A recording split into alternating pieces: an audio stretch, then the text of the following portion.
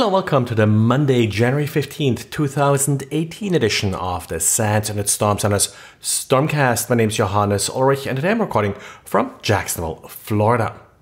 Looking back at last week and at Spectre and the Microsoft updates, one item that probably caused the most questions and confusion was the registry key being used to block application of this particular patch. Boyan in a diary points out that this isn't actually the first time that Microsoft did that. There was an other patch back from 2014 that blocked the use of clear text credentials in memory, something that tools like Mimikatz, for example, are abusing. And well, again, a registry key here is being used to block application of this particular patch. And now this at this point really should affect only few systems, but something you probably do want to check, in particular if you're still running Windows 2008 R2, which are systems that were affected by this particular registry key blocking application of this patch. And looks like Intel can't really catch a break with F-Secure reporting about some what they call misleading behavior in Intel's AMT or Active Management Technology engine.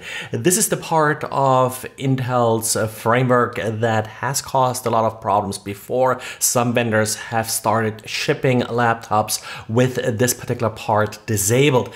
Now, this latest flaw, I'm not really sure how severe it really is, and I think probably sort of the misleading documentation or so is here the best way to put the risk here. Essentially, what this comes down to is if you have a laptop and it does include that AMT feature and you don't configure it, then of course it's configured with the default password.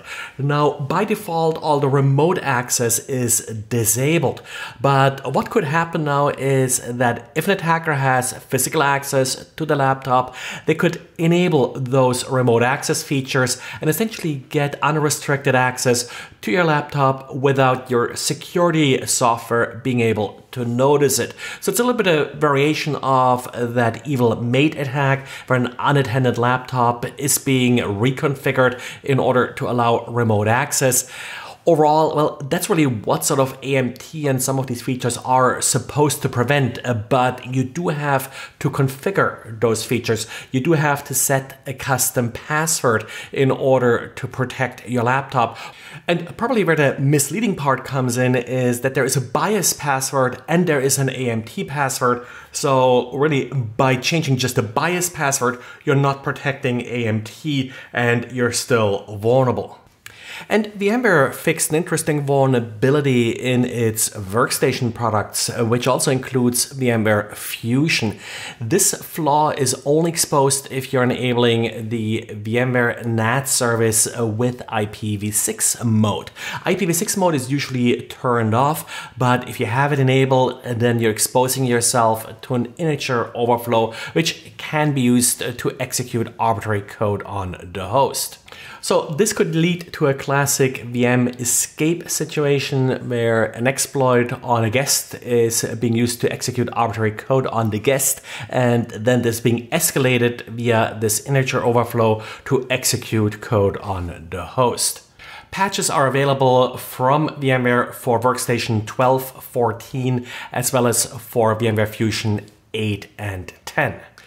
And Lenovo fixed a vulnerability in its enterprise switches. This vulnerability is essentially yet another undocumented username password or a backdoor that has apparently been present in these products since 2004. Now, interestingly, Lenovo only recently sort of took over this particular business. Some of these switches back in 2004 were sold by Nortel, and according to Lenovo, a particular customer of Nortel's did actually ask for this particular backdoor, and in one of Lenovo's security advisories, it's also referred to as HP backdoor.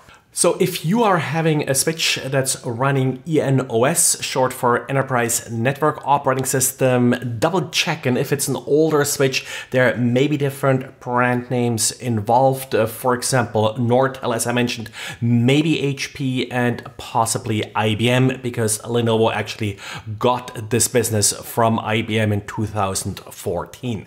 In particular, you may be vulnerable if you expose Telnet or web access. If you're using SSH, then you're only vulnerable if your firmware was released on June 2004 or earlier. And Lenovo systems running CNOS or the Cloud Network Operating System are not vulnerable to this particular issue. And then just a quick update on the contest to win a Raspberry Pi, or 1 out of 5, by finding factual mistakes I made in the podcast. Apparently last week I said port 333 for the Monero Stratum port. It should actually be 3333. I guess at one point in the podcast I said 300 and later I said the correct number. So keep those submissions coming, and thanks for listening, and talk to you again tomorrow. Bye.